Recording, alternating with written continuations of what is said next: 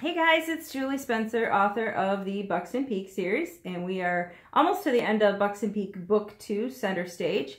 And we're just starting into chapter 12, which is called Driving Me Crazy. Megan, a shy voice, brought Megan out of her daydreams. She looked up from her textbook at the girl who had been their waitress the previous weekend. It was the last class before final exams, and they would be reviewing the whole semester's material one more time. Megan reached over and moved her backpack from the seat beside her. Hi, Teresa. I wanted to thank you again for your generosity Friday night. Teresa tentatively lowered herself into the chair. Megan was unsure what she meant. She was not aware that she had done anything special for her classmate. The look on her face must have urged Teresa to add a qualifier. Your husband's tip was unexpected. What did he do? Megan had been trying not to get caught up in the overwhelming amount of money Ian was always throwing around, so she tried to ignore most of it. He left a 100% tip. It was over $240. You're kidding, Megan gulped. She'd known he was generous, but that was a little over the top. That was the most money I've ever made in one night. Teresa giggled and hunched her shoulders. Guess I'm really glad I didn't pass out. Me too, Megan laughed. It was a fun evening. It's so great to finally be able to go out in public together. Can't tell you how hard it was keeping him a secret all that time. You're a really lucky girl, Teresa acknowledged.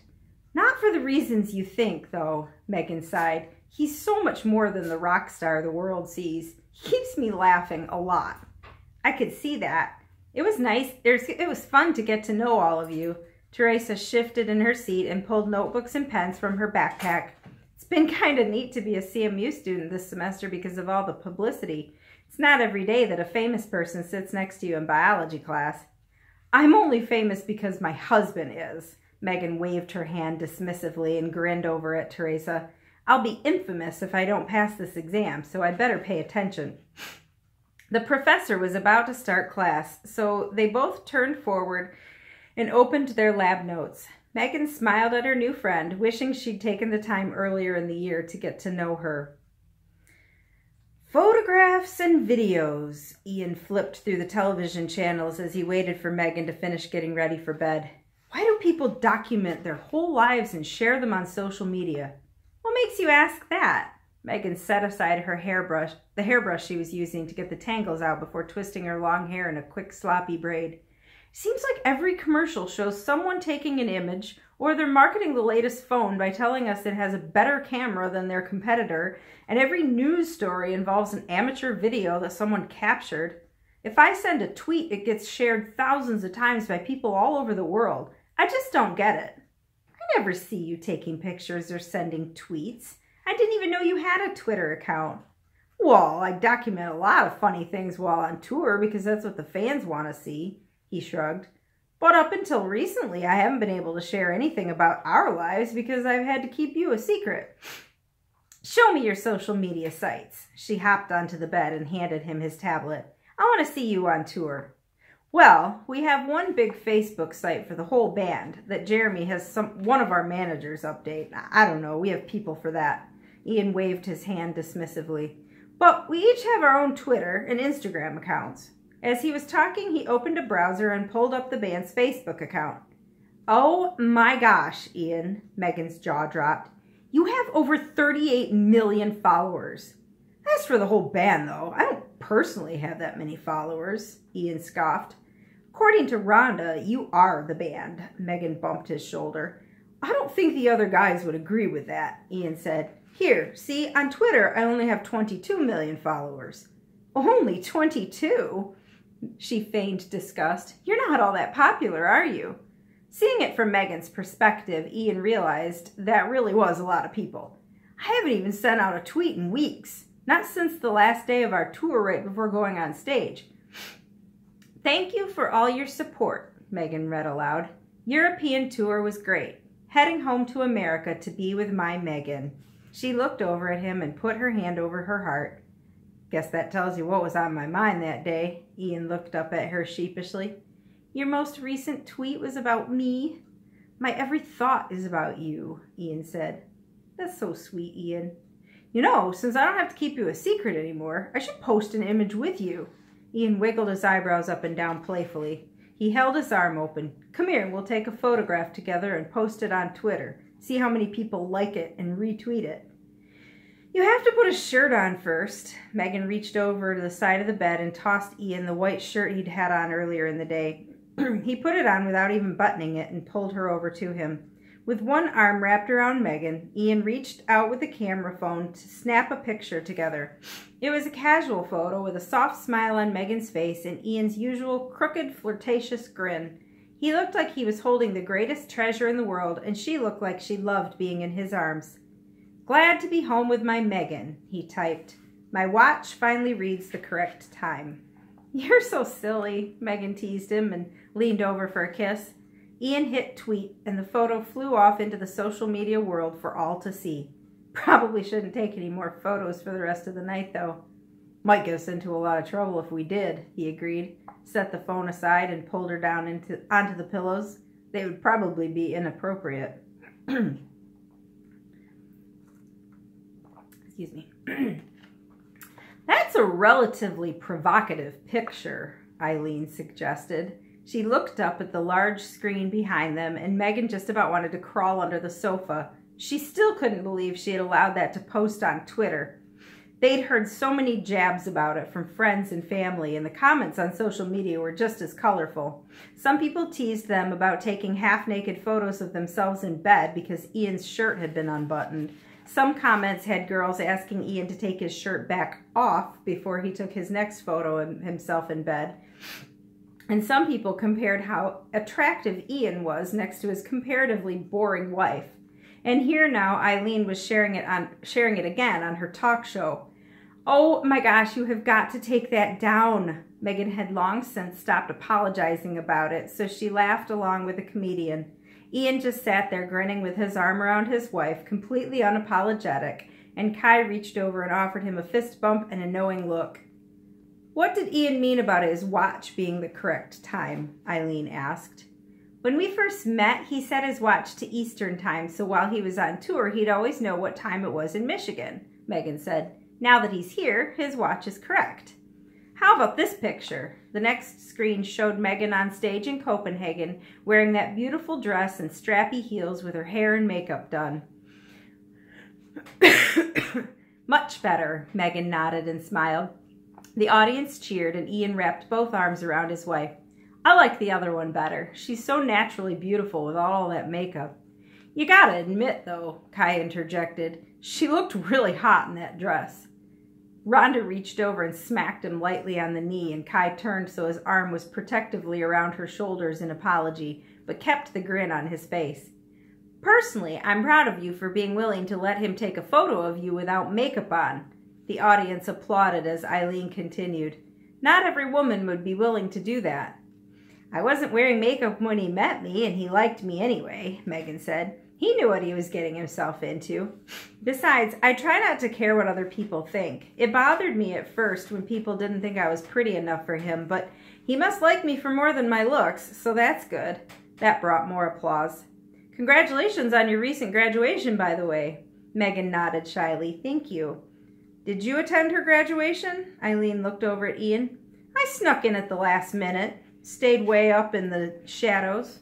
Ian reached over and mussed Megan's hair. I wanted to keep the focus on my girl here. I'm in the spotlight enough as it is. That was her day, not mine. That was a nice gesture. Eileen looked back and forth between Ian and Kai. So what's next for all of you? I think we're all planning to stay right here, where we are until after the baby comes. Ian turned to Kai and Rhonda. When's your due date? Eileen asked, as if she didn't already have it written on her cue cards. October 1st, Rhonda answered. So you guys had a fun New Year's Eve party. That brought laughter from the audience, and Kai proudly nodded his head. Rhonda covered her face with her hands in embarrassment. You four sort of pulled a fast one on the world over your Christmas break, didn't you? All a diversion tactic, Kai agreed. Personally, I think I ended up greatly benefiting from the deal. We can see that. Eileen once again pointed to Rhonda's growing baby bump. That brought more laughter from the audience. And you know that you're having a boy, is that correct? Have you picked out a name yet? Yes, we have. Kai puffed his chest out. And no, we aren't going to tell you.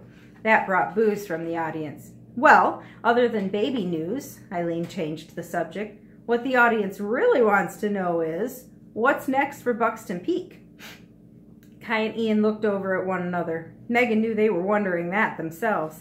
That's a good question. Ian scratched his head and shifted in his seat. I just wanted to get home to my wife after our last show, so we didn't nail down any details of our next tour dates, and now Kai gets to be a dad in a few months. We'll figure out what to do after that. We heard there was an argument between the band members. Does that mean you're officially breaking up? Way to be blunt, Eileen, Ian snickered. Yes, there were a few heated arguments, but that's normal for brothers. I'm sure we can work through it. There are also rumors that Gary and Andy are both in rehab, Eileen said. Your guess is as good as mine, Ian responded elusively. I've been a little distracted the past few months. With that, he pulled Megan closer into his arms and grinned. Understandably, Eileen agreed. I think we're all enjoying a much-needed holiday, Kai added. We'll catch up in a few months and go from there. Well, thank you for joining us on the show, Eileen said. We'll be back after the commercial break. The audience applauded as Eileen reached out to shake each of their hands. Kai is cheating on me. Rhonda barged into Megan and Ian's kitchen. I just know it. What on earth makes you think that? Megan looked up from the cookbook she was studying as Ian walked in from the next room. Rhonda paced back and forth across the kitchen floor. He disappears for hours at a time, and when I ask him where he was, he says he was hanging out with Ian. Rhonda paused and waved her arm in his direction. Well, I know darn well he isn't with you because you've been in the backyard playing that $1 million guitar and staring out at the stupid cornfields. Just a few minutes ago, Kai took off, walked down the road, and got into the passenger seat of a car I didn't recognize. What am I supposed to think? That does sound suspicious, Megan agreed, but there has to be some reasonable explanation for it. Rhonda sat down in a chair and let herself break down, releasing the pent-up frustration that she'd been feeling for the past few weeks. Ian and Megan just looked at one another, not sure what to do. He couldn't possibly be cheating on you. I'd know it if something were up. Did you know that he's been sneaking away? Rhonda asked. No, Ian shrugged his shoulders. Do you know whose car he just got in? Rhonda pointed out the window. No, I don't. Ian felt bad that he didn't have an answer. He thought Kai had gotten over his tendency to hop from one girl to the next. He thought settling down with a baby on the way would have changed him. He wished he could grab Kai and knock some sense into him. Instead, he grabbed his cell phone and stormed out of the house. Kai's phone went straight to voicemail, so Ian left a rude message. Where on bloody earth are you, and why is your girlfriend crying in my kitchen? I hope you have a very good explanation, and so help me, if you are cheating on her, I'm going to smack you upside the head so hard you're going to wish you only had Gary to fight. I'd suggest you get your sorry rear end back here and deal with this. Ian felt like throwing something and didn't want to go back in the house, so he paced on the front porch for an hour, till finally his phone began to vibrate and he picked it up to see Kai was calling. Where are you? Ian demanded without any pleasantries. Pal, what the heck? Kai responded in defense. Why would you think I was cheating on Rhonda, and why is she crying? You tell me, where have you been sneaking off to? Whose car did you get in? Kai started laughing. That just made Ian more angry. What could possibly be funny? There is a very good explanation, and I'll be home in about 10 minutes. Tell the girls that I have some good news, and they should wait for me on the front porch. With that, Kai hung up, still chuckling. Now Ian added confusion to his list of frustrating emotions. He pulled the screen door open and relayed Kai's message. Rhonda had long since finished crying, but her anger had barely diminished. She pushed past Ian and stood on the porch with her arms crossed and a scowl on her face. Finally, Kai pulled into the driveway in the same mysterious car, but was no longer in the passenger seat. He was driving. The man in the passenger seat was older and heavier set, with a patient expression and a clipboard in his hands. Kai put the car in park, spoke to the man for a moment more, shook his hand, and climbed out of the car. The man came around to get into the driver's seat. Kai's sheepish expression did little to calm Rhonda's frustration. Only 2 more lessons and I should have my learner's permit. A tiny smile turned the corner of Kai's cheeks. You've been taking driving lessons? Why didn't you tell me? It was supposed to be a surprise. Kai walked up several steps, but stopped when he was eye level and invited her into his arms. She let him pull her forward, and he put both hands on her belly. You aren't going to be able to drive after the baby comes, and I wanted to be able to help out. I'm sorry it caused you to worry. Rhonda realized she was being silly and allowed herself to smile down at him. You're not cheating on me? I could never do that. Kai pulled her all the way into his arms. I told you a few months ago, you and baby Sean are everything to me. I'm sorry I made you upset. I'm sorry I'm so emotional. Rhonda pouted. She rested her hands on his arms, and he held her and looked up into her eyes. I really am glad you're home. I love you. From his repentant smile, Rhonda could tell Kai meant it, and she wrapped her arms all the way around him with a contented sigh. Baby Sean kicked, and Kai pulled away and laughed. He put his hands back on her belly. You're glad Daddy's home too, aren't you, little guy? Are you excited to be a dad? Rhonda was already sure of the answer. I'm scared out of my wits, he admitted. But yes, I'm excited. Me too. It's going to be a big change. A good change. Kai kissed her one more time before they headed inside. That is the end of chapter 12. And I hope that if you liked this video that you will give it a thumbs up and like, and that you'll share it on social media so that we can share these videos with all kinds of people. So next time we will start into chapter 13, which is called Baby Blues. Cool. See you guys in a few minutes.